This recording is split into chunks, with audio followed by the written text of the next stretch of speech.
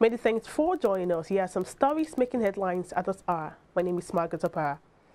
The Academic Staff Union of Polytechnics, ASUP, has called on the federal government and some states' government to pay outstanding arrears of the minimum wage to its members as contained in the Memorandum of Action, MOA. The union also frowned at the delays in the release of its approved 15 billion revitalization fund, non-payment of salaries to its members in some state-owned institutions, and non-commencement of the renegotiation of the 2010 agreement. This is contained in a statement by Abdullahi Yewa, ASUP's National Publicity Secretary, on Sunday in Bauchi. Yewa said the decision were reached during the 101st regular ASUP National Executive Council meeting held at the Gateway ICT Polytechnic, Sapade, Ogun State.